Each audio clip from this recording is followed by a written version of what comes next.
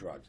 These are guys that are named D-Money, Smoothie, Shifty, these type of guys that come from Connecticut, New York. They come up here, they sell their heroin, then they go back home. Incidentally, half the time they impregnate a young white girl before they leave, which is a real sad thing, because then we have another issue that we got to deal with down the road. We're going to make them very severe felonies. This is Republican Governor Paul LePage of Maine.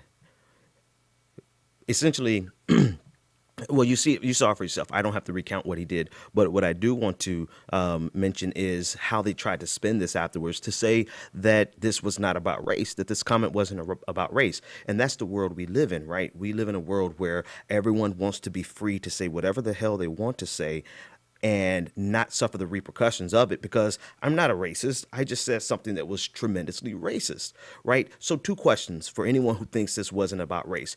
Well, one, it's not only about race, but it's also a heavy vein of misogyny in it. But I'll get back to that in a minute. But for the people who think this wasn't about race, number one, what image do you really believe those people who were chuckling and laughing, what image do you think came into their minds when he said D-Money? Do you think it was some mythical race-neutral person?